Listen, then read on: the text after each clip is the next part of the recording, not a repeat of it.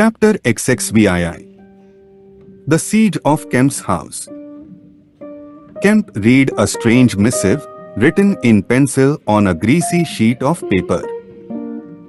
"You have been amazingly energetic and clever," this letter ran, "though what you stand to gain by it I cannot imagine. You are against me. For a whole day you have chased me, you have tried to rob me of a night's rest. But I have had food in spite of you, I have slept in spite of you, and the game is only beginning. The game is only beginning. There is nothing for it but to start the terror. This announces the first day of the terror. Port Burdock is no longer under the Queen, tell your colonel of police, and the rest of them, it is under me, the terror. This is day 1 of year 1 of the new epoch, the epoch of the Invisible Man. I am Invisible Man the first. To begin with, the rule will be easy. The first day there will be one execution.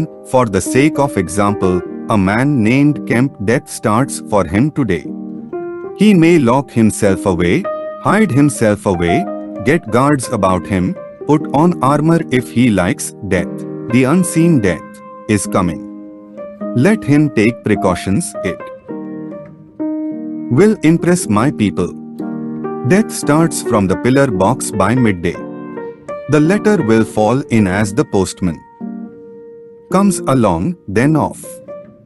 The game begins. Death starts. Help him not, my people, lest death fall upon you also. Today Kemp is to die. Kemp read this letter twice. It's no hoax, he said. That's his voice. And he means it. He turned the folded sheet over and saw on the addressed side of it the postmark Hintondine and the prosaic detail to D. To pay. He got up slowly, leaving his lunch unfinished. The letter had come by the 1 o'clock post, and went into his study. He rang for his housekeeper and told her to go round the house at once, examine all the fastenings of the windows, and close all the shutters. He closed the shutters of his study himself. From a locked drawer in his bedroom he took a little revolver, examined it carefully, and put it into the pocket of his lounge jacket. He wrote a number of brief notes, one to Colonel Adye, gave them to his servant to take, with explicit instructions as to her way of leaving the house. There is no danger, he said, and added a mental reservation to you. He remained meditative for a space after doing this, and then returned to his cooling lunch. He ate with gaps of thought. Finally he struck the table sharply. "We will have him," he said, "and I am the bait. He will come too far." He went up to the belvedere, carefully shutting every door after him. "It's a game," he said, "an odd game, but the chances are all for me, Mr. Griffin, in spite of your invisibility. Griffin contra mundum with a vengeance." He stood at the window staring at the hot hillside. He must get food every day, and I don't envy him. Did he really sleep last night? Out in the open somewhere, secure from collisions.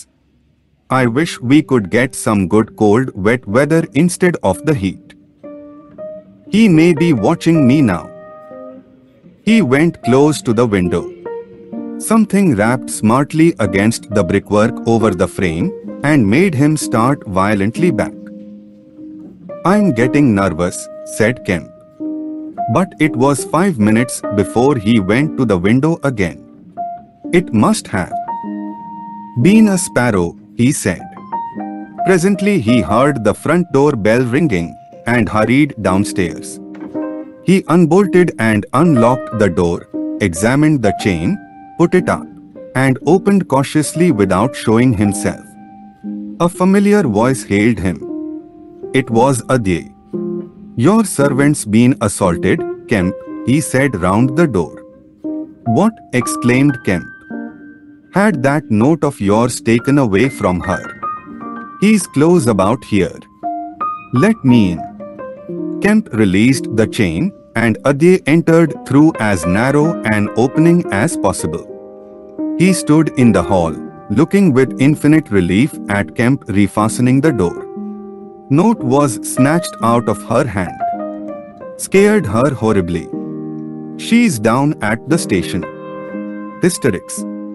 He's close here. What was it about? Kemp swore. What a fool I was, said Kemp. I might have known. It's not an hour's walk from Hintondean. Already? What's up, said Adye. Look here, said Kemp, and led the way into his study. He handed Adye the invisible man's letter. Adye. Read it, and whistled softly. And you, said Adye. Proposed a trap like a fool, said Kemp, and sent my proposal out by a maidservant. To him. Adye followed Kemp's profanity. He'll clear out, said Adye. Not he, said Kemp. A resounding smash of glass came from upstairs. Adye had a silvery glimpse of a little revolver half out of Kemp's pocket. It's a window, upstairs, said Kemp, and led the way up. There came a second smash while they were still on the staircase. When they reached the study, they found 2 of the 3 windows smashed, half the room littered with splintered glass, and 1 big flint lying on the writing table. The 2 men stopped in the doorway, contemplating the wreckage. Kemp swore again, and as he did so, the 3rd window went with a snap like a pistol, hung starred for a moment, and collapsed in jagged, shivering triangles into the room. What's this for? Said Adye. It's a beginning, said Kemp. There's no way of climbing up here. Not for a cat, said Kemp. No shutters. Not here. All the downstairs rooms hollow. Smash, and then whack of boards hit hard came from downstairs. Confound him, said Kemp, that must be. Yes, it's one of the bedrooms. He's going to do all the house. But he's a fool. The shutters are up, and the glass will fall outside. He'll cut his feet. Another window proclaimed its destruction. The 2 men stood on the landing perplexed. I have it, said Adye. Let me have a stick or something, and I'll go down to the station and get the bloodhounds put on. That ought to settle him. There hard by, not 10 minutes, another window went the way of its fellows. You haven't a revolver? Asked Adye. Kemp's hand went to his pocket. Then he hesitated. I haven't one, at least, to spare. I'll bring it back, said Adye. You'll be safe here. Kemp, ashamed of his momentary lapse from truthfulness, handed him the weapon. Now for the door, said Adye. As they stood hesitating in the hall, they heard one of the first-floor bedroom windows crack and clash. Kemp went to the door and began to slip the bolts as silently as possible. His face was a little paler than usual. You must step straight out, said Kemp. In another moment Adye was on the doorstep and the bolts were dropping back into the staples. He hesitated for a moment, feeling more comfortable with his back against the door. Then he marched, upright and square, down the steps. He crossed the lawn and approached the gate. A little breeze seemed to ripple over the grass. Something moved near him. Stop a bit, said a voice, and Adye stopped dead, and his hand tightened on the revolver. Well, said Adye, white and grim, and every nerve tense. Oblige me by going back to the house, said the voice, as tense and grim as Adye's. Sorry, said Adye a little hoarsely, and moistened his lips with his tongue. The voice was on his left front, he thought. Suppose he were to take his luck with a shot. "What are you going for?" said the voice, and there was a quick movement of the two, and a flash of sunlight from the open lip of Adye's pocket. Adye desisted and thought. "Where I go," he said slowly, "is my own business." The words were still on his lips when an arm came round his neck, his back felt a knee, and he was sprawling backward. He drew clumsily and fired absurdly, and in another moment he was struck in the mouth and the revolver wrested from his grip. He made a vain clutch at a slippery limb, tried to struggle up and fell back.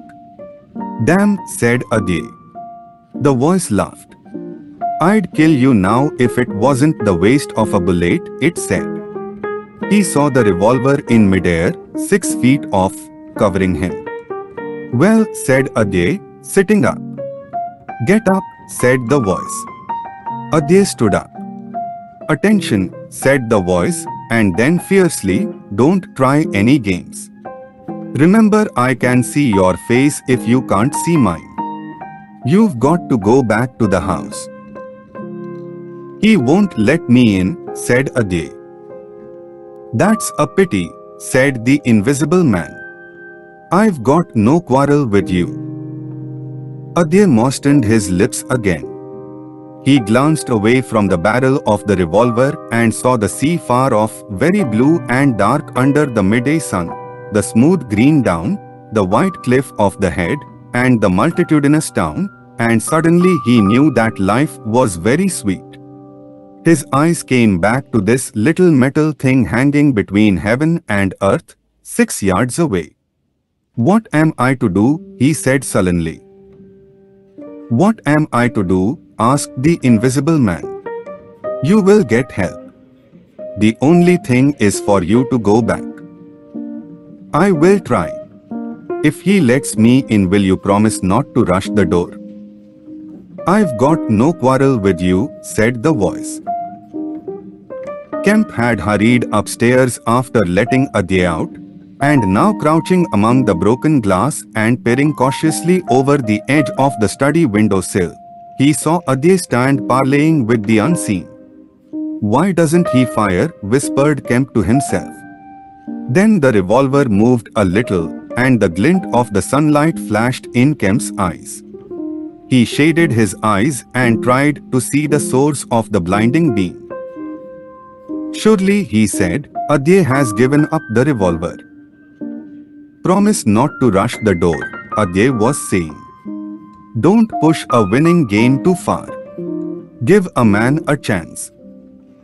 You go back to the house. I tell you flatly, I will not promise anything." Adye's decision seemed suddenly made. He turned towards the house, walking slowly with his hands behind him. Kemp watched him, puzzled. The revolver vanished, flashed again into sight, vanished again, and became evident on a closer scrutiny as a little dark object following Adye. Then things happened very quickly. Adye leapt backwards, swung around, clutched at this little object, missed it, threw up his hands and fell forward on his face, leaving a little puff of blue in the air. Kemp did not hear the sound of the shot. Adye writhed, raised himself on one arm, fell forward, and lay still. For a space Kemp remained staring at the quiet carelessness of Adye's attitude. The afternoon was very hot and still. Nothing seemed stirring in all the world save a couple of yellow butterflies chasing each other through the shrubbery between the house and the road gate. Adye lay on the lawn near the gate. The blinds of all the villas down the hill road were drawn, but in one little green summer house was a white figure, apparently an old man asleep. Kemp scrutinized the surroundings of the house for a glimpse of the revolver, but it had vanished. His eyes came back to Adye. The game was opening well. Then came a ringing and knocking at the front door, that grew at last tumultuous, but pursuant to Kemp's instructions, the servants had locked themselves into their rooms. This was followed by a silence. Kemp sat listening and then began peering cautiously out of the 3 windows, one after another. He went to the staircase head and stood listening uneasily. He armed himself with his bedroom poker and went to examine the interior fastenings of the ground floor windows again. Everything was safe and quiet. He returned to the belvedere. Adye lay motionless over the edge of the gravel just as he had fallen. Coming along the road by the villas were the housemaid and 2 policemen. Everything was deadly still. The 3 people seemed very slow in approaching. He wondered what his antagonist was doing. He started. There was a smash from below. He hesitated and went downstairs again. Suddenly the house resounded with heavy blows and the splintering of wood. He heard a smash and the destructive clang of the iron fastenings of the shutters. He turned the key and opened the kitchen door. As he did so, the shutters, split and splintering, came flying inward. He stood aghast. The window frame, save for one crossbar, was still intact, but only little teeth of glass remained in the frame. The shutters had been driven in with an axe, and now the axe was descending in sweeping blows upon the window frame and the iron bars defending it. Then suddenly it leapt aside and vanished. He saw the revolver lying on the path outside, and then the little weapon sprang into the air. He dodged back. The revolver cracked just too late, and a splinter from the edge of the closing door flashed over his head. He slammed and locked the door, and as he stood outside he heard Griffin shouting and laughing. Then the blows of the axe with its splitting and smashing consequences were resumed. Kemp stood in the passage trying to think. In a moment the invisible man would be in the kitchen. This door would not keep him a moment, and then a ringing came at the front door again. It would be the policeman. He ran into the hall, put up the chain, and drew the bolts. He made the girl speak before he dropped the chain, and the 3 people blundered into the house in a heap, and Kemp slammed the door again. The invisible man, said Kemp, he has a revolver with 2 shots left. He's killed Adye. Shot him anyhow. Didn't you see him on the lawn? He's lying there. Who? Said one of the policemen. Adye, said Kemp. We came in the back way, said the girl. What's that smashing? Asked one of the policemen. He's in the kitchen, or will be. He has found an axe. Suddenly the house was full of the invisible man's resounding blows on the kitchen door. The girl stared towards the kitchen, shuddered, and retreated into the dining room. Kemp tried to explain in broken sentences. They heard the kitchen door give. This way, said Kemp, starting into activity, and bundled the policeman into the dining room doorway. Poker, said Kemp, and rushed to the fender. He handed the poker he had carried to the policeman and the dining room one to the other. He suddenly flung himself backward. Whoop, said one policeman, ducked, and caught the axe on his poker. The pistol snapped its penultimate shot and ripped a valuable Sidney Cooper. The second policeman brought his poker down on the little weapon, as one might knock down a wasp, and sent it rattling to the floor. At the first clash the girl screamed, stood screaming for a moment by the fireplace, and then ran to open the shutters, possibly with an idea of escaping by the shattered window. The axe receded into the passage, and fell to a position about 2 feet from the ground. They could hear the invisible man breathing. "Stand away, you two," he said. "I want that man, Kemp." "We want you," said the first policeman, making a quick step forward and wiping with his poker at the voice. The invisible man must have started back, and he blundered into the umbrella stand. Then, as the policeman staggered with the swing of the blow he had aimed, the invisible man countered with the axe. The helmet crumpled like paper, and the blow sent the man spinning to the floor at the head of the kitchen stairs. But the second policeman, aiming behind the axe with his poker, hit something soft that snapped. There was a sharp exclamation of pain, and then the axe fell to the ground. The policeman wiped again at vacancy and hit nothing. He put his foot on the axe and struck again. Then he stood, poker clubbed, listening intent for the slightest movement. He heard the dining room window open and a quick rush of feet within. His companion rolled over and sat up, with the blood running down between his eye and ear. "Where is he?" asked the man on the floor. "Don't know. I've hit him. He's standing somewhere in the hall. Unless he's slipped past you." "Dr. Kemp, sir." Pause. "Dr. Kemp," cried the policeman again. The second policeman began struggling to his feet. He stood up. Suddenly the faint pad of bare feet on the kitchen stairs could be heard. "Yap!" cried the first policeman, and incontinently flung his poker. It smashed a little gas bracket. He made as if he would pursue the invisible man downstairs. Then he thought better of it and stepped into the dining room. "Dr. Kemp," he began, and stopped short. "Dr. Kemp's a hero," he said, as his companion looked over his shoulder. The dining room window was wide open, and neither housemaid nor Kemp was to be seen. The second policeman's opinion of Kemp was terse and vivid.